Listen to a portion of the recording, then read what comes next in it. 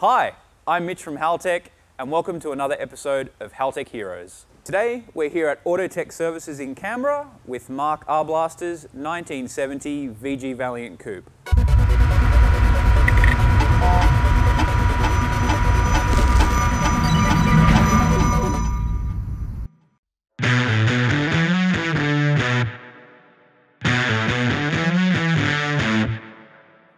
So normally on Haltech Heroes, we feature cars that have already finished their builds. But with this car, we're actually going to join the build a little bit earlier on, and we're going to follow the work done to the car over the next few episodes. Commonly known as the Dodge Dart, the VG Valiant is a popular car amongst Australian muscle car builders.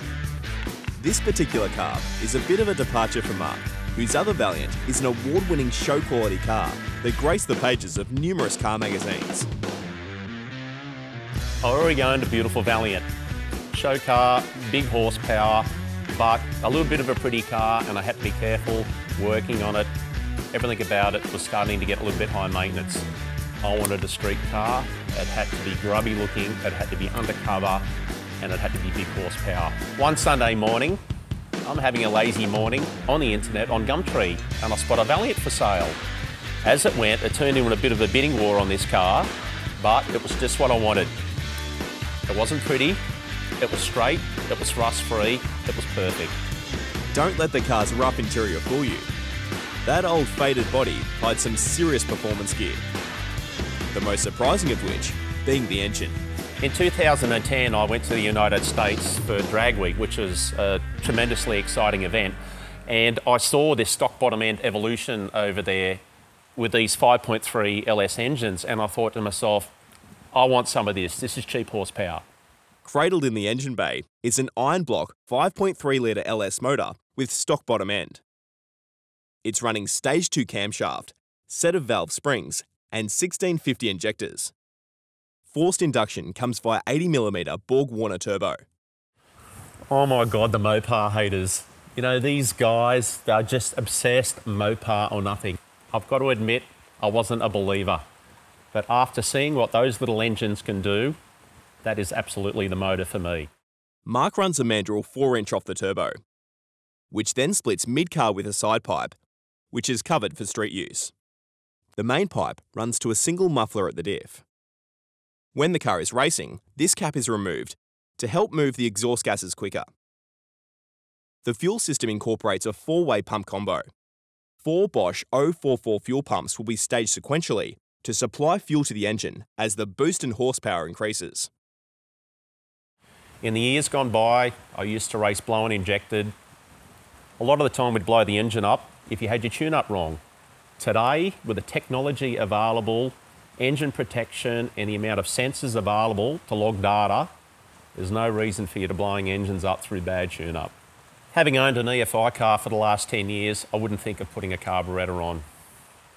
Yes, there is more work in the setup, but once that is set up, the safeguards that are available in modern EFI Haltech systems, you would be crazy not to run it. Being an LS engine, we've used the Haltech LS terminated engine harness, which comes complete with all the factory engine plugs. The harness also includes a fuse box and a firewall grommet. On the cabin side, the harness ends with the ECU and CAN connectors, as well as some unterminated wires for things like the throttle pedal and fuel pumps.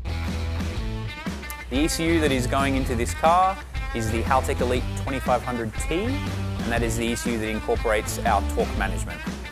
Products we're using to complement the ECU in the car are things like Haltech temperature and pressure sensors, exhaust gas temperature probes, and a Haltech wideband. As we are planning to use the Elite's advanced torque management function, we also installed a drive shaft RPM sensor.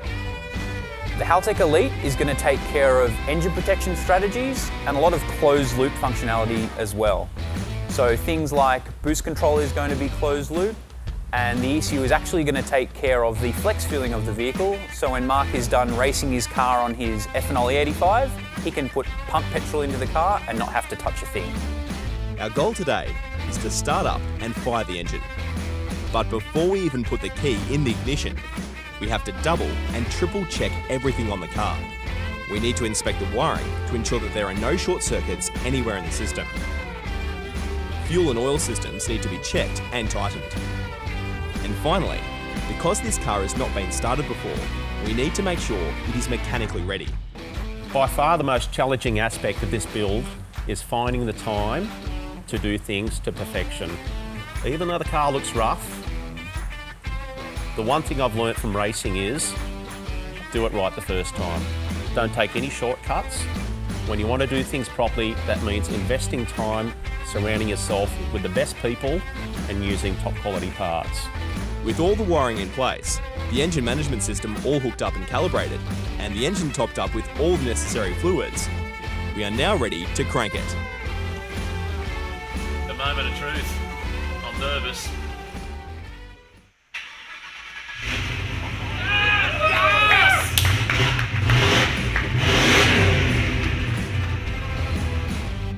Make sure you tune into the next episode where we're going to have the car on the Haltech dyno to see how much horsepower we can make.